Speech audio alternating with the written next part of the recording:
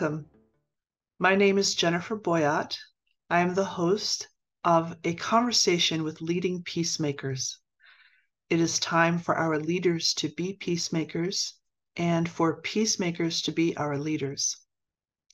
Today, I have the privilege of gathering with some really passionate individuals that I'm excited to hear from. Jacoby Waters is the founder of a Florida-based organization called Young Men of Distinction, and they also have a sister organization, Ladies of Distinction. And his mission is to empower young men and help them be inspired to a purpose, specifically higher education, and thereby have the means for themselves and their loved ones to change socioeconomic circumstances and otherwise, just have a life that has meaning. Jacoby, welcome.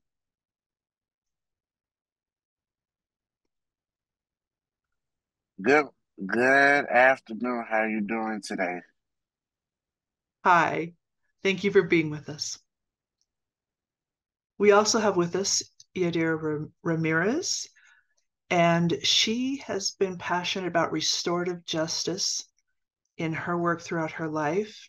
And she's also worked a lot with youth, although currently she is involved in serving at a couple of California state prisons. And we'll get to hear about her work. Welcome, Yadira. Hello, happy to be here. And we have Ashanti Jones, who's also familiar with restorative justice and is a passionate advocate for changing the systems that we participate in. And she does that in a lot of different ways.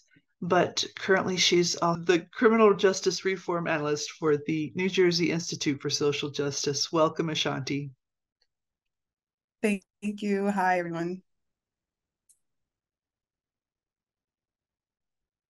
So we're going to hear from Jacoby, and he's just going to tell us kind of how he came to where he's at and what inspired him to do the work he's doing. And then, yeah, tell us what that work is, Jacoby. Thank you for that question. So, what made me start Young Men of Distinction was, for one, how I grew up. I grew up with such a strong foundation. I had a lot of male role models in my life that were a factor in my development to the man I am, sitting here today.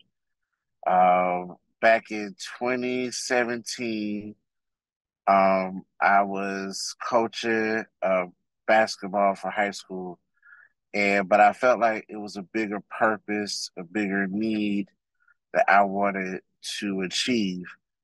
And I was just realizing, just watching TV and watching mass media, just how they were portraying young men, especially minority young men. And I was like, I didn't like the imagery that was being showcased and always being shown.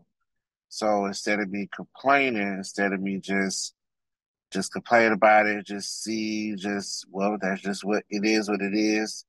I just decided to, you know what, I wanted to, you know, start something that I can help mentor the generation behind me and create a new cycle where, you know, mass media can see like, hey, these, our minority young men, they're bright, they're educated, they're well informed.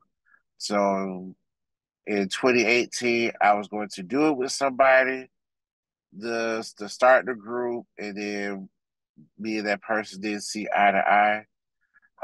So then that kind of discouraged me. But then just later on in 2018, I was just real bullheaded, and I was like, I was going to do it.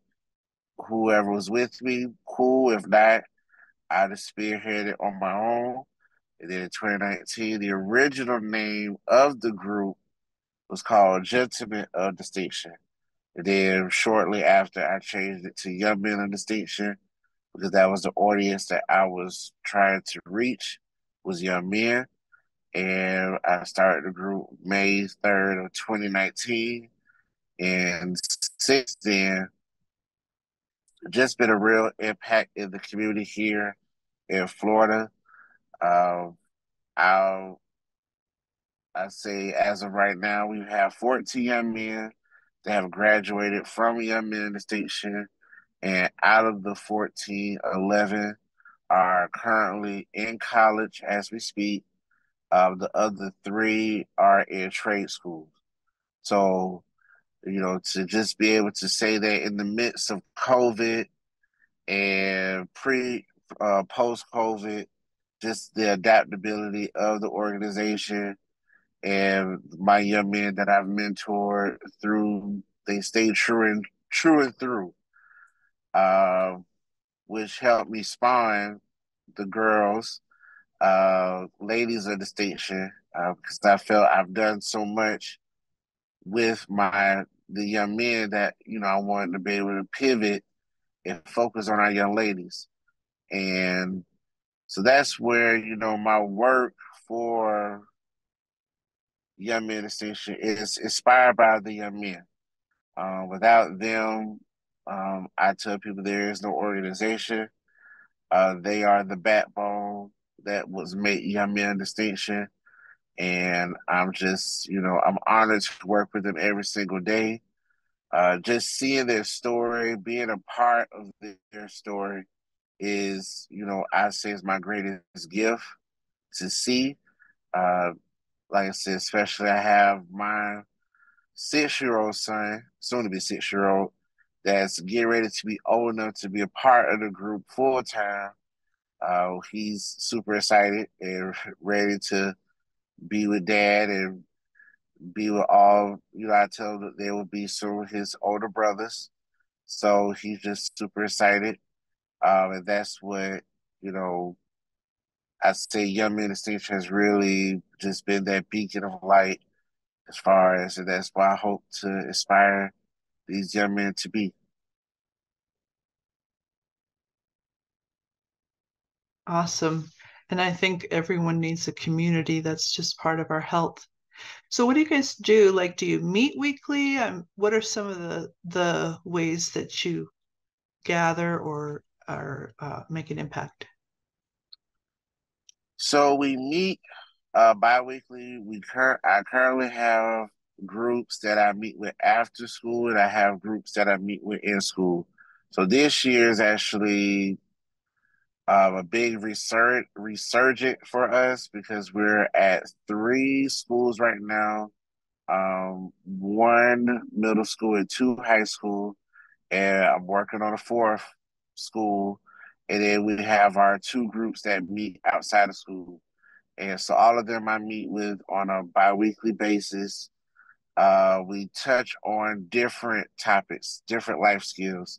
So, like, we're going to be touching on our first pillar, which everybody will start with, is on self, which that was like my number one thing that I want our young men to understand is, being able to love yourself, being able to understand you, and it's okay to do things for the betterment of you starting out. And then as they get older, kind of just adding on different things. But the first thing we start with is on self. Because I was like, instead of me just telling them things that I already see, let me hear what they feel about themselves. And then we just start, we tear it down to build it back up a stronger foundation. We are big in community because I tell them that, without the community that helped raise us, there would be no you. So we're very big in community service projects. Actually, the end of this year, we have our big tour drive. This will be our 4th annual, as well as and we also do a lot of fun things. But I really let the guys dictate how they see the vision of the organization. And that's something I pride myself on is they have ownership in the organization.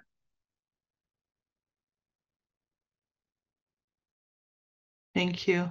And I'm so glad to hear that, because I know that with women, and there's still lots of room with women too, but we've really started this conversation about loving ourselves, but sometimes I don't hear it as much for young men, or even non-binary, and some of the other experiences that people have. So we still have a long ways to go on that self-love and self-care bit. So I'm glad to hear that. Yadira, tell us a little bit about you and about your work. Yeah, thank you, Jacoby. Am I saying that correctly? Yes. Okay. Yeah, thanks for sharing. Your work sounds similar to kind of how I transgressed into my work. So yeah, lots of parallels here, which is really dope. So I was born and raised in a really small farm town where maybe most of y'all get your lettuce and strawberries from Salinas, California. And in California, it's unfortunately, aside from the fact that there's just fields of really yummy nourishment, it's unfortunately also just heavily known for gang violence. And so that was something that I grew up with my whole life and around. And, you know,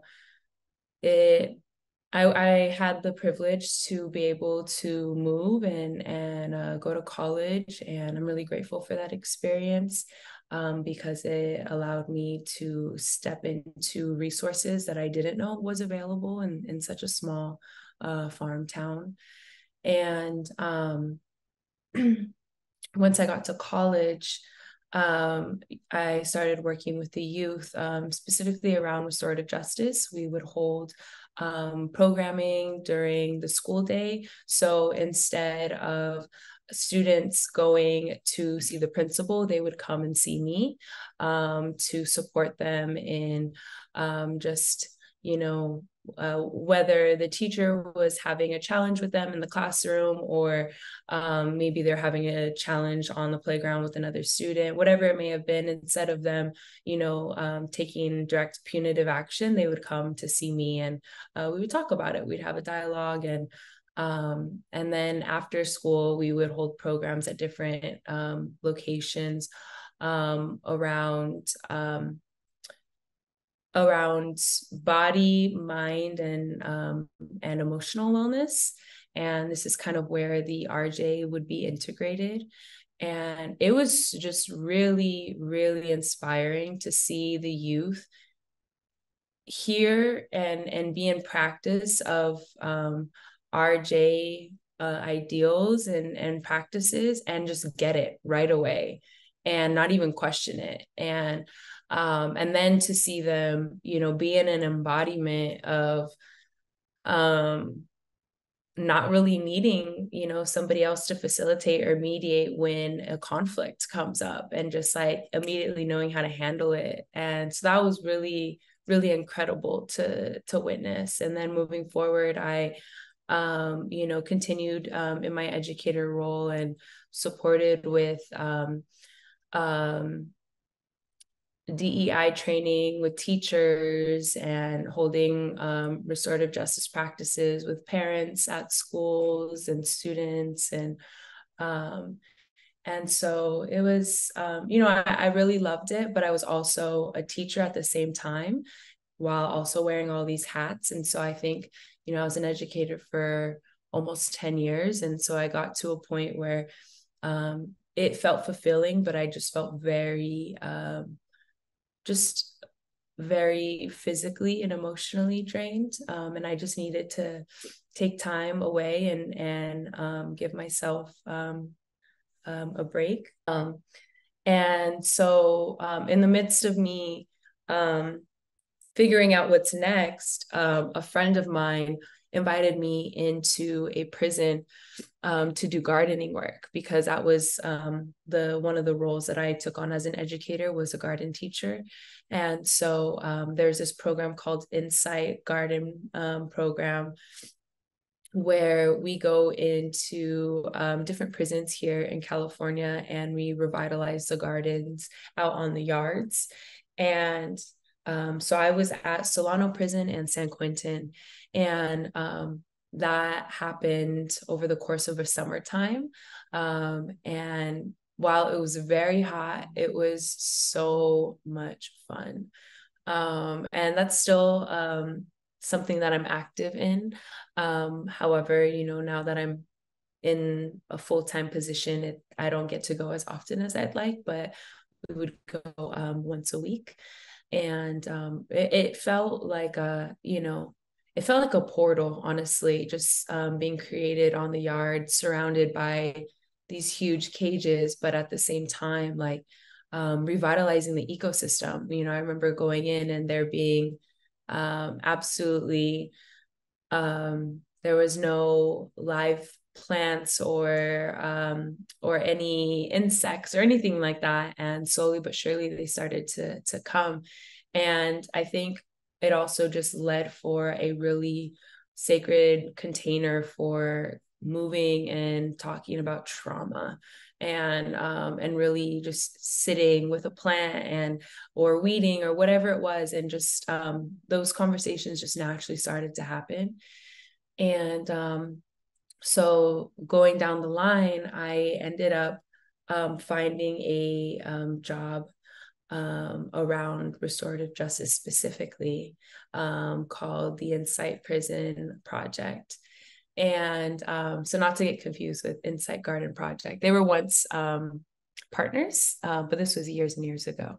And that has been really, really incredible, because it's pretty dense. We're in 8 facilities here in California and 1 juvenile facility.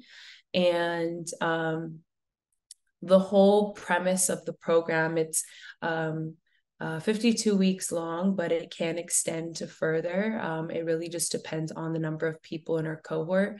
We typically are anywhere between 12 to 15 people in our cohort. We're in 1 women's facility, but the rest are men's. So I've mainly just worked with men. The way it works is we go through a curriculum that's split up between so many weeks. And so the first part of the curriculum is we have them share their crime impact statement. And so prior to this, we do hold interviews, because we want to make sure that they're even able to talk about the details of their case, and also they might be in a resentencing, or maybe there might be something that they're unable to talk about their crime. But a really big part of this program is that they come in talking about the details of their crime, and are essentially ready to take accountability for the harm that they caused, but also being willing to understand and unpack that they too have experienced harm and are also victims as much as the person that they've impacted. And so we go through curriculum around the self. So we talk about different communication styles, different attachment. We talk about trauma, ancestral trauma. Then we move through things like forgiveness and grief. We talk about our relationship to power, parenting styles that we may have grown up with. And all of these conversations are paired with activities. I would say the most impactful activity would be the timeline of events activity, where we essentially ask them, what were you like before you experienced trauma? What was going on for you within your first experience of trauma, and how did that impact you afterwards? And I feel like that is usually a conversation that gets pretty in depth, because, you know, these are questions that I think a lot of people in society don't even bother asking folks that are incarcerated. And, you know, I come from a family of that has been system impacted, and I currently have family that's incarcerated. And so not only has this supported, you know, the folks inside, but it's also supported me in my own personal life, because, you know, I think there's a lot of layers to the carceral state. And I think there's a lot of, you know, we've been indoctrinated into a punitive system. You know, our workplaces are punitive, our school system is punitive, even our family dynamics are punitive. And really, there's a whole other way that we can be with each other that I think restorative justice and transformative justice really embodies and shows us. And so, you know, we have supported over hundreds of men, and you know, we have a very long wait list for folks inside, and we also have outside facilitators that come and support, and they undergo a training for 2 weeks before going into the prisons. And we also have inside facilitators, which is really helpful because, you know, I think a lot of time with programming, we only get to go once a week. And so the idea of the inside facilitator is they go through the program, and they are then identified by the outside facilitator that, you know, they were really incredible throughout the program.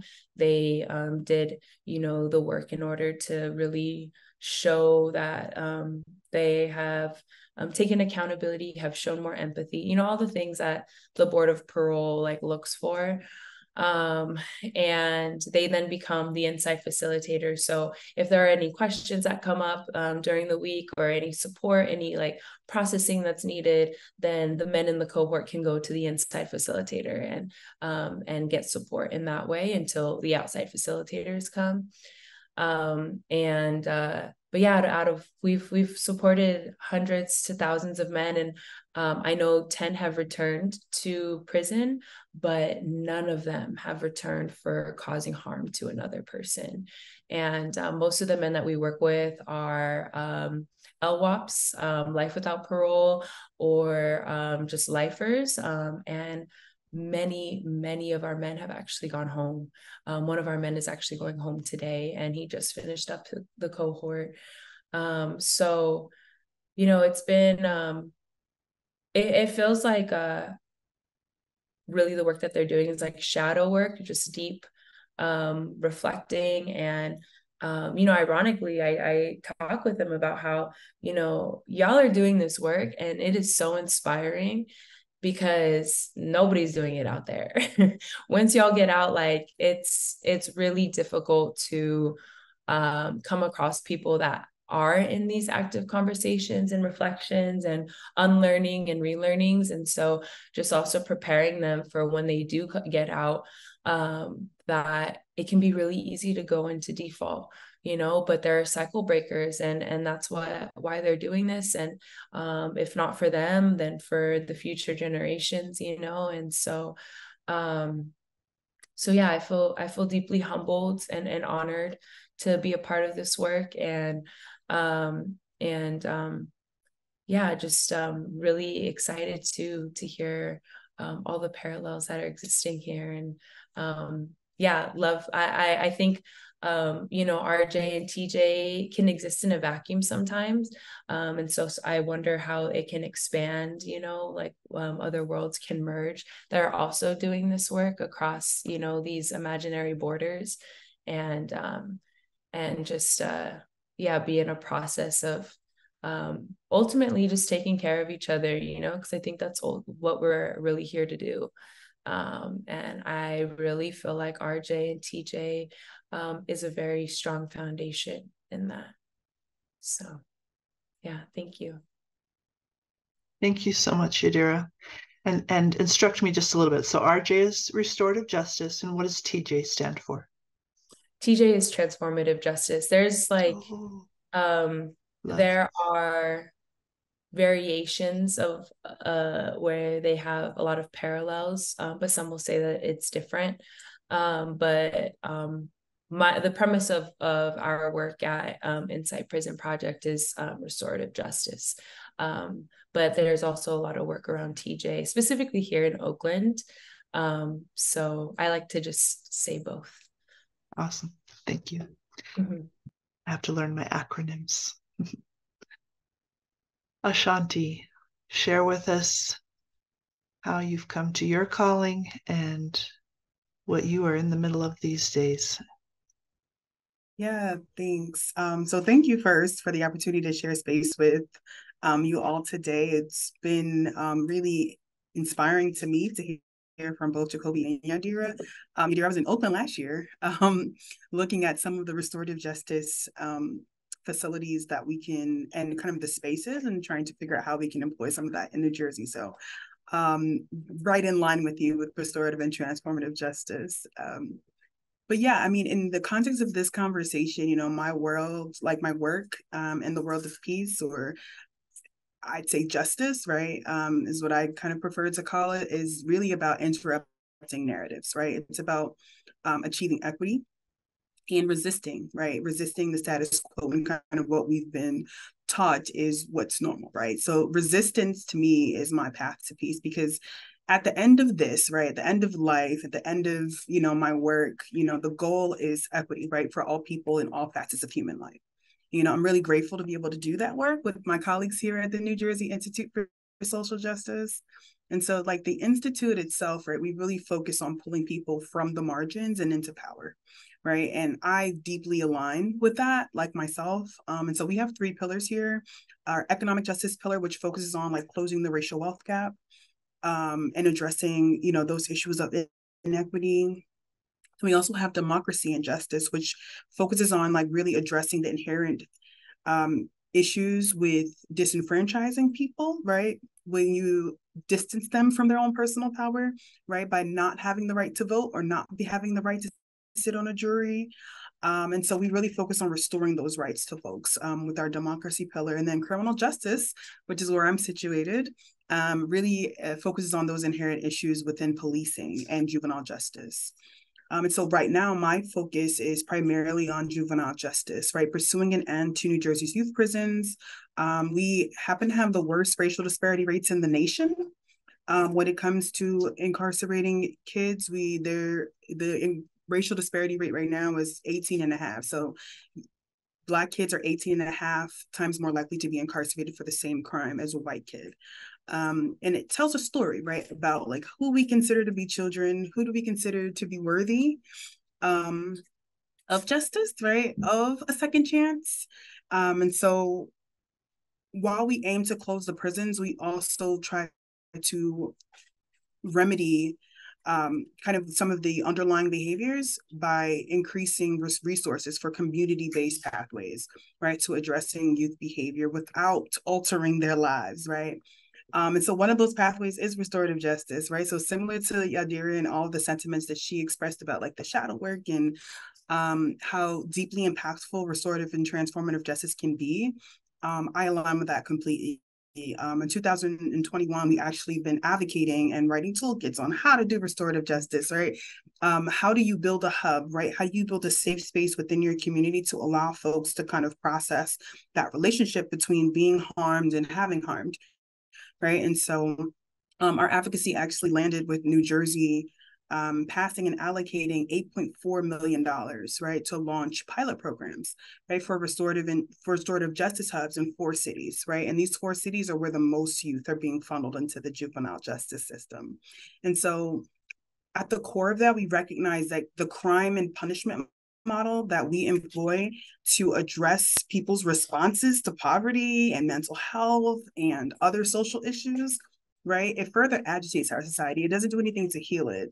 And so, you know, the crime and punishment model is so ingrained in our methodology that we really can't see another way, right? And so I know that you're doing work like after people are already adjudicated in prison. And so our goal is to keep them from entering in the first place, right? The adults that end up in the juvenile justice system, 9 times out of 10 were likely in the juvenile justice system at some point or have had some sort of justice involvement.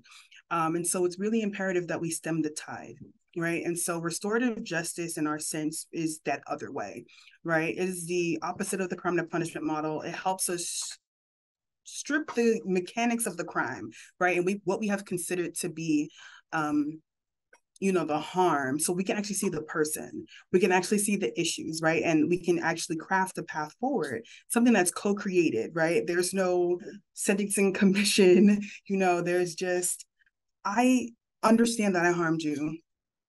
I understand why you harmed me. How can we fix this, right? And so that person-to-person experience really translates into community cohesion, right? And it reduces our reliance on arrest and incarceration, thus transforming our communities, right? And so I know I get a little excited talking about restorative and transformative justice just because it is not a new concept, right? This is something that, we have been practicing as a society informally in many ways. But we haven't standardized that, right? And I think that there are definitely opportunities for us to exist outside of the crime and punishment model. And in terms of like what brought me to this work and how I got here, right? I'd have to say this work kind of chose me, or maybe society has guided me to this work. But I grew up in Paterson, New Jersey. I currently still live in New Jersey, and my story is not remarkably different, right, from the thousands of other Black children who grew up in the projects, who had one or more absent parents, who were in foster care or disconnected from community, right?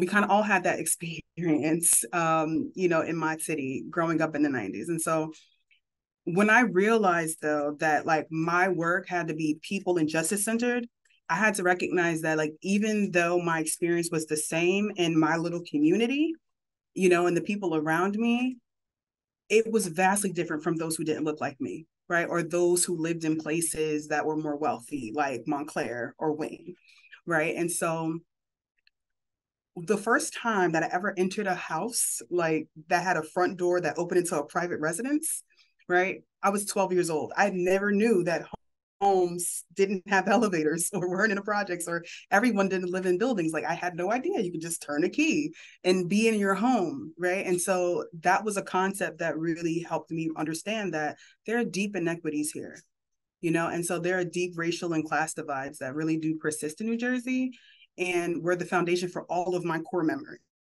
right? And so I moved around quite a lot as a kid too. And so I attended 3 elementary schools, 2 middle schools, and 3 high schools, right? In all different areas across the state. And so I saw stark differences in the way I was educated, the way I had access to opportunities, my social life, how teachers responded to me, the opportunities I was given, right? It differed in every single one of those spaces. And it had a lot to do with the racial and class makeup of the cities, right? And so I wrestled a lot with what my path would be. Like, I started out wanting to be an educator, right? I wanted to pour into kids the same way that my educators had poured into me, right? I was always affirmed in spaces where I was receiving education, right? And so I realized that, one, I was not situated to deal with children, with 25 children with like all their issues. Like, it just wasn't my calling, right? I didn't feel like I was fully equipped to take up space in that way. And so I realized what I wanted to do was really bigger than that. And so I was led to be considered to be a social worker, right? But I thought that I'd get into child welfare, saying that I fixed the system, right? That I would stop kids from, going to foster care and losing their families. But then I recognized that the issue was even deeper than that, right? By the time I finished college, I was in an entirely different headspace, right? I started to consider my entire life course, right? And all of the personal experiences that I had, and had them be situated in social context. So like, I had to think about like the year I was born, 1992, were the Rodney King riots, right? When I was 8, 9/11, right? And there were waves of Islamophobia. I still remember that, right? At 17, police killed 70-year-old Ayanna Jones, right? And by the time I got to college, I've lived through Trayvon Martin, Michael Brown, Tamir Rice, right? And all the hosts of others who had experienced police violence. And while I was kind of floating through time, like as a teenager, not really focused on these things, my perspective changed immediately. And while I was in a college context because I was a budding adult. Like I'm expected to vote. I'm expected to like one day enter the workforce and be a part of this society. And I don't have the privilege to blindly course through life. These issues that had developed my social context throughout my life would impact my son. If one day I decided to be a mom, which I am now, right? I'd have to consider that his experience with police officers or with, in education and everything will be vastly different than someone who is white, right? And so I had to say, one day, I will be a mom. There was a lot of fear and anxiety that came along with that because it was like, how do I protect him from everything? you know, I realized that as I got older and decided to drive, I could be on the wrong side of police staff. Right. And we have some deeply entrenched racism that's embedded in our institutions that could write my tragedy. And it didn't take me more than 3 months in graduate school to say, I'm going to do policy. Yes, I'm a social worker, but I'm going to do policy because I think that there are ways for me to put the humanity back into law, for us to view people not as just constituents, but as like human beings, right? We have a shared experience here. And so now I get to take all of those experience and take, all of that perspective and pursue peace through justice, right? I get to share with New Jerseyans and beyond, right, that even with privilege, you will never know true peace, right, as long as others are oppressed. And it's good work, and I'm proud to do it. As history has written the stories that we're living out today, I hope that like my work, pursuing justice can even be a piece like of the cornerstone that creates someone else's vibrant or viable future. So it's kind of where I am and how I got here. So beautiful. You're also courageous. I was going to ask you, Ashanti, so as a policy analyst, are you working with decision-making bodies there in the city or the state? I guess it would be the state. Yeah, so we do work with legislators, we do work with the governor, we do work with the attorney general. We are a nonprofit organization, and so our first order of business is to work with community. All of the policy solutions or ideas that we have are deeply ingrained by how these things show up on people's doorsteps, right? We encourage, because again, like at the very beginning of this, I was talking about like the Institute tries to move people from margins and into power. That's what we try to do. We try to engage them on these issues to understand like how exactly are you impacted by juvenile justice, right? What are the deeper issues here, and how can we pursue policy change in order to ensure that doesn't happen to you again or anyone else. And then we take those ideas, right? It's all situated from community, and we take all those ideas and generate our campaigns and policies. And then we do work with those who have legislative power, not our power, but legislative power, to be able to get some of that work done. Awesome.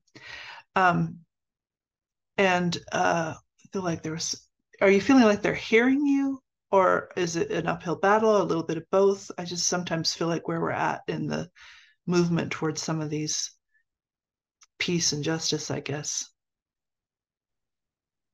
I do feel that we are being heard. However, I think that a lot of this will take a lot of narrative shifting. Folks can't understand not living in a society where people are arrested, right? Not living in a society where there's crime, there's punishment. Like this, you do something wrong, you get punished for it, right? That is just how we have always lived life. And so it's difficult for people to think about what happens after that, right? Folks are afraid, it's a lot of narrative changing though. But I do feel like we're heard because we do get engaged on these, issues a lot from, folks in power. But it's hard, it is hard work, because politics are politics. They are what they are. And so, political aspirations can sometimes get in the way of what folks are willing to do. Also the political climate can get in the way of what folks are willing to do. But I don't know if it's so much as of whether we're being heard or whether we're going to stop trying to be heard. And I think that that's the important part. We're not going to stop trying to be heard. Indeed. Okay. Gosh, there's so much. I'm actually gonna. I think that some of you might actually have better questions than even me because you get to work with this stuff every day. Um, so, do any of you have any questions for each other, or a larger question we can dive into? Is anything coming through for any of you? And I know that I think something that's coming through with that I'm hearing is that narrative piece, that how we're talking about ourselves and other people, and both individually, personally, and also in our communities, also in our when it gets to the part where we're making policy. And I feel like changing minds and hearts is like 90% of the road, because once that is, then everybody's like, oh yeah, we should make a law like this. Uh-huh. So I don't know if anybody wants to riff on that as well. Trying to think of a directed question for that though. I have a question for you, Jacoby. Do you get to talk with community leaders and decision makers, and how are they hearing this, and how is your work with them? Is this do you work mostly in the city then, probably the city level, but or not? How do you work? Um, I mainly work within the community. When I first started the group, I thought to get my name out there, I had to partner with elected officials. But I realized that, now almost 5 years in, that my impact is more greater with really putting my hands within the community to make more change. Like with the young men that I currently serve that have graduated, so I speak to all 14 on a consistent basis, and some of them still live here locally. So, they're 18, 19, they're getting ready to start, gearing up to vote. I kind of, I educate them on their rights, and, they do ask me personal questions like in regards to that. But I steer away from putting a lot of my personal beliefs in them, because like I said, my thing is to help them believe in themselves. So to answer your question, I mainly work with the community, but if what knowing what I know now, I would have started with community first and trying to use elected officials to get the group more notice within the community. Makes sense. Yeah, I Go ahead. sorry. Go ahead. Yeah, no, I love your reflection there that you should have started with community first, and then because I sometimes something that I always run into sometimes is that folks seem to forget that elected officials work for us, right? That they are elected, put into power in order to work in our interest, right? And so when you get a group of people together who have an interest, who care about something deeply, it's easier to move a legislator, right? Or to figure out whether or not that's even the route you need to take, right? And so I know we sometimes, and that has a lot to do with our conceptions of power too, right? You think like you get close to the mayor, you get close to your senator or your representative, and there's an alignment with power, but we forget that we're also powerful, right? And that they have power because we gave them power. And so that collective vote, right, put that person in power, then what does that say about us together, right? And so I really love that juxtaposition and your reflection. Able to like, um do you foresee yourself being able to do what you just said, put community first and then engage legislators? Are there any issues that are coming up for you that could possibly be solved through policy? So well, here in Florida, uh, our governor is is causing the ruckus. I'm gonna say that, especially with African Americans, as far as like, they just approved not too long ago that they're going to teach middle school kids that slavery was a benefit. And for me, as an individual, I feel like that's crazy. So in my mind, I go more into, as I've stepped in my role as, being a founder of a mentorship program, but I've also viewed myself more so now as a change agent. It's like hearing things like that now, like I said, my age of 34, I would have never thought about none of these things in my 20s and in my teens. But now it's like my mind has gone conscious into what can I do with the platform I have with my nonprofit to be that beacon of light within my community. Do I have to start really, because my guys are African American. Majority of the boys in the group are African American. Do I need to start teaching them about their history the right way versus how the school systems get ready to start teaching to these African American young men that's running around? Because I don't want them to get that misconception that slavery was a benefit. So for me, it's like I'm starting to move more. If I want to see the change that I want to see, I have to start putting more action and, let my action speak more for itself. If politicians get around, that's great. But then I go into the mode of challenging them, like, what is your platform? Like, that's why I educate my 18, 19-year-old guys now is we got to get ready to vote in 2024. Don't just vote for popularity. Really look at the platform that they're running on, because at the end of the day, you have the power. You put them in power. So, like I told them, and I'm very transparent. My first time vote was for Obama's first and second term, and I told them then I was not educated on voting. I mainly voted for Obama because he was a black man. That was it. Wasn't educated. But after that, I started to really I take my time now with voting, really study their platform, and really look and see who I vote for and if they're really following to their platform or they're just saying stuff just to get in office. And I just wish more people would start really taking it to heart of what is their platform? What are they really running for? How do they benefit me in the space I'm in and the this space that I'm in. Thank you.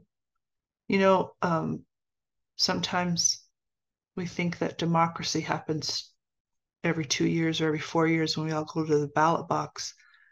But vote actually means voice, and that voice can be every day. In fact, the most important part of it is not at the ballot box. It's everything that is that we say and do and try to change, and then there becomes those flashpoints. But everything, that voice is constant. It's not just on a piece of paper somewhere, and including people's voices and centering people's voices, and that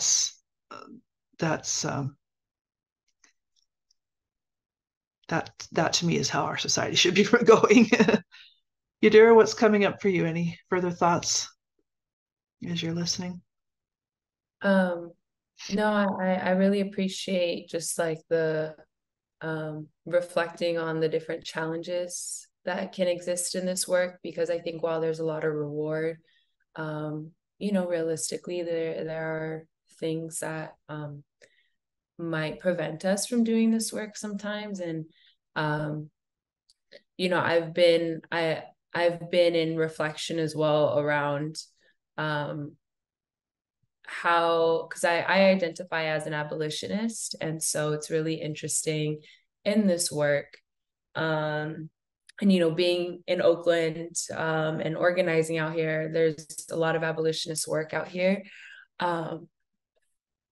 But, you know, as I've gotten deeper into prison work, ironically, a lot of the men will tell you that they don't believe in abolition. And I think that's really interesting because I think most of the time, a lot of like the people that ride hard for abolition, are not system impacted, or they come from privilege, or they don't, and they have been system impacted through their family. But to then hear from people that are incarcerated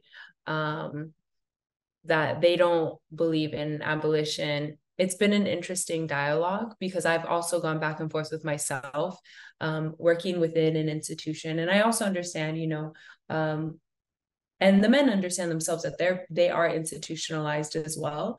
But, you know, just thinking about how this doesn't necessarily further the abolitionist agenda, because, you know, it's still feeding into programs that are supporting the carceral state to continue on. And so that's something that I think I have an internal challenge with, but I always really enjoy getting into a dialogue with men around this, because, you know, a lot of them will say that, like, yes, we're doing this work, but this doesn't mean all of us inside are ready for this work. And that's just the reality.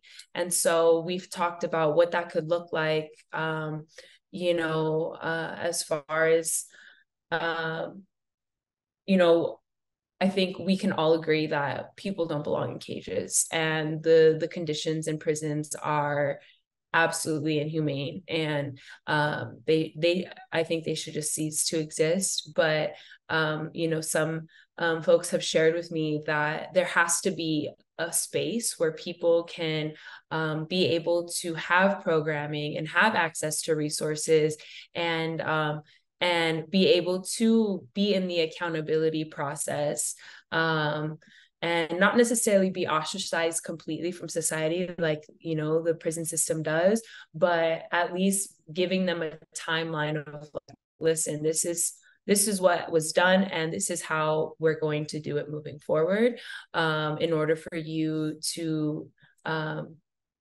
just be the most healed version of yourself that you can be, despite the harm that has been caused. And so that's something that I think about a lot, because I do want to honor a person's lived experience, you know. I think that's so valuable. And it's like, who am I? Someone that's never, I have proximity to a lot of people that are incarcerated, but I personally have never been incarcerated. So I don't understand the full scope of that, you know.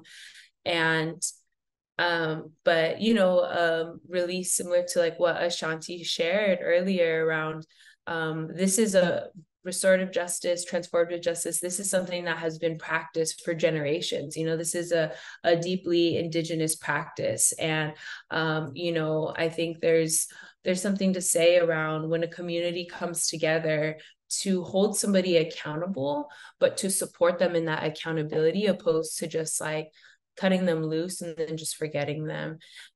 You know, so that is something on at least on the scope of challenges that I feel like I come eye to eye with a lot of the time. And then also just dealing with CDCR, that institution in itself is just really gross. It's really gross. And so to run program, it can be really challenging, because a lot of time, you know, I think the employees, without a doubt, need to be doing this work, because a lot of them are inside not to support the folks that are inside. They're there to cause more harm to them.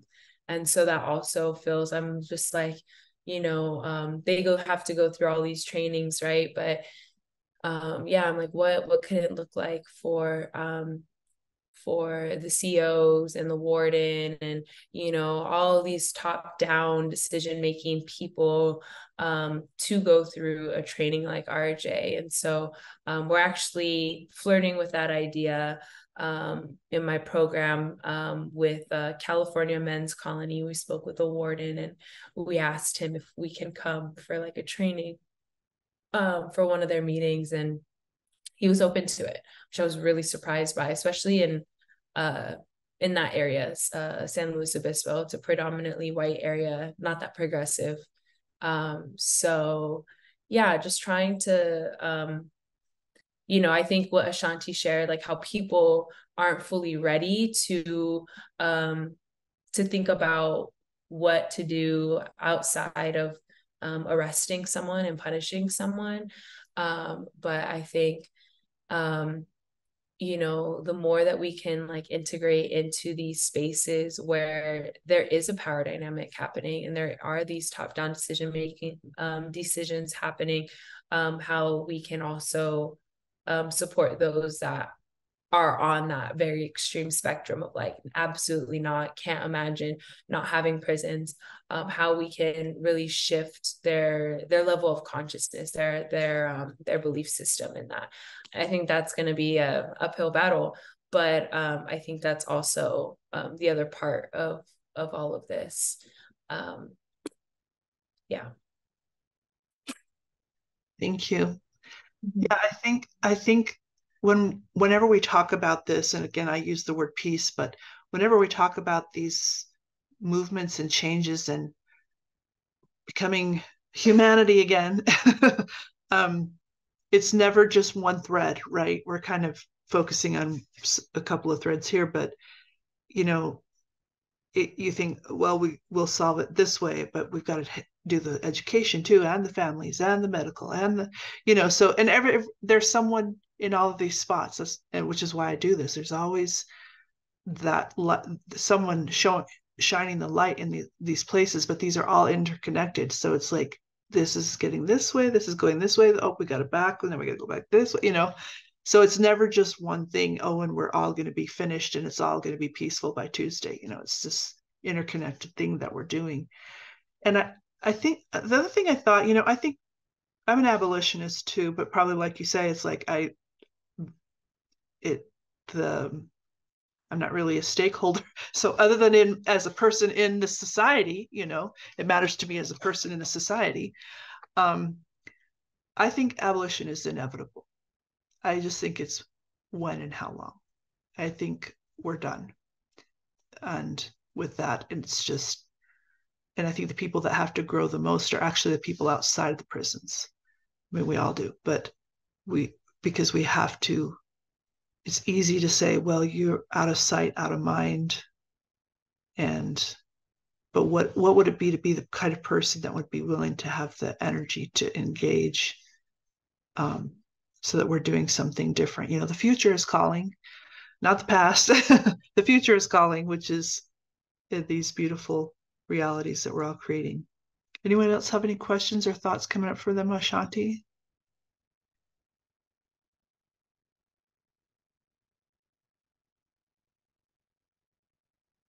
Well, I've loved this. I think what we'll do now is maybe just some parting words, and maybe I don't know, advice maybe too strong of a word, but some kind of message or thought. Maybe if you could put a megaphone on something, what would it be? And yeah, Jacoby, what would be your megaphone? My megaphone message to everyone is, but it's pertained mainly to the adults when it comes to our youth. Be that beacon of light for our youth. Be that change that you want to see, because remember, the generation that's behind you, they're looking at you and watching your every move, and be that source of just information, and also just be able to relate to our youth and just strip away old ideology and just really open your mind to just what our youth have to say, because contrary to popular belief, our youth is very wise, as much to the chagrin of social media, but our youth is very wise. Just take the time to listen and be able to just be that beacon of light. So that's my megaphone message. Awesome. Thank you. Yadira?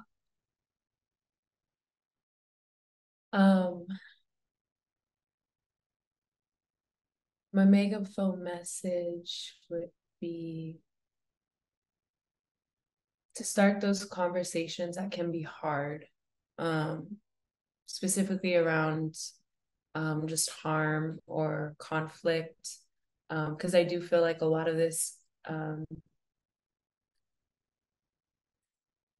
think as like Black and brown folks, we didn't grow up with these resources, with these languages, with these even the space to have these conversations, and so I think it can be really powerful when that can happen at home.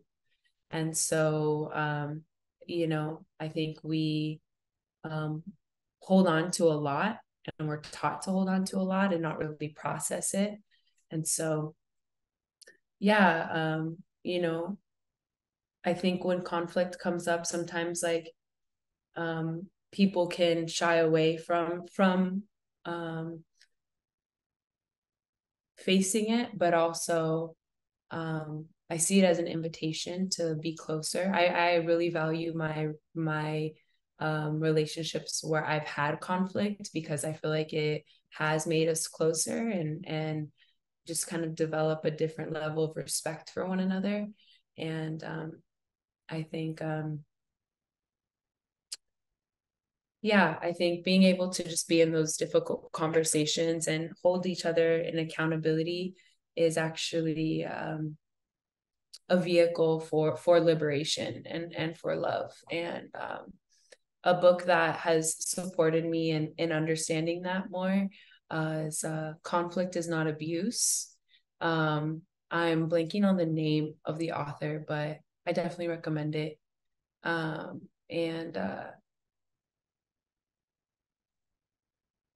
Just ultimately, I think having more tenderness and awareness for people's processes, and just understanding that we're all still learning and unlearning. And I think it's only right that we can apply that, to anybody, not just ourselves, but also people that have been inside for years, and they also can change, and recognizing that. Just like how we weren't the same person we were last year, more often than not, the folks inside are also not the same person that they were last year. And so to hold grace for that. Awesome. I looked that book up real quick. It's Sarah Schulman is the author, so I just put that on my book list. Ashanti, what is your message for? I guess my message is that we sometimes operate, as an individualistic society, that we just live in this silo where it's just about us, but there's a reason why we're not on a world by ourselves, right? We need each other, to thrive. In order to really have a full life, we have to take responsibility for one another. And one of the things that I think it's really difficult for us to do, like when we're having this conversation about abolition and narrative changing, is because we view things, on a scale. Something is either good or bad. And we do the same thing when we do it with justice and peace, right? Someone's worth this while someone isn't, right? And I don't think that's the way that we need to operate. We share this human experience, right? And we have to stop, trying to attach peace to worth, right? We have to stop trying to attach justice to worth. Just because someone's serving 25 years or 30 years, they made a decision that landed them there. Okay. We have to stop saying that person is not worthy to live a full life once they're home. We have to stop cutting people off from society and from all that life has to offer. And I'm hoping that we each can take stock and have honest conversations with ourselves, about this, because no one should have to fight for the ability to be seen or to live freely. I'm often inspired by like all the change makers that I know, and even the ones from history, right, who've spent their lives, fighting and resisting injustice, trying to prove their humanity to people, right? And while I'm inspired by them, I'm equally bothered that so much of their human experience here has been spent in this agitated state, right? Do we all not deserve rest? And so my kind of call to action is for folks to really just take stock of the ways in which we participate in that cycle, the ways in which we kind of put our blinders on and kind of just focus on ourselves and what's immediately impacting us, without taking much stock into the implications of our actions and our belief systems, and just kind of view people as people. Love. And what I hope that we're continuing to go toward is, I think some of our responses in the past, and I'm talking about deep history, well, also yesterday, but coming up from deep history, when we've had challenges, when we've met different people different than us, when we've had conflict, when we've had even harm, when we've had these things historically, one of our responses is to cut off the community, which is what prison is as well. And I think the idea that the fear of being cut off would cause someone to get back in line and get fixed and come back to the community. But there's so many holes in that. But I think what we're trying to do, and my message would be is to when these things happen, because we will have conflict, we will hurt each other, that is done still within community. Like, in fact, it causes the community to surround you more, to say, like we've been talking about with the restorative justice, and that the power of those conversations, that community doesn't break. And in fact, we get, like Yadira just said, we can get back to even maybe a stronger place. And we can do that on all kinds of levels. We can do that very personally. We can do this as a nation. As you can tell, I'm always very hopeful that we can get there. And I just hope we do it sooner than later. That's what I hope. Thank you again very, very much for bringing your perspectives. And I'm so glad that I'm sharing a planet with all of you.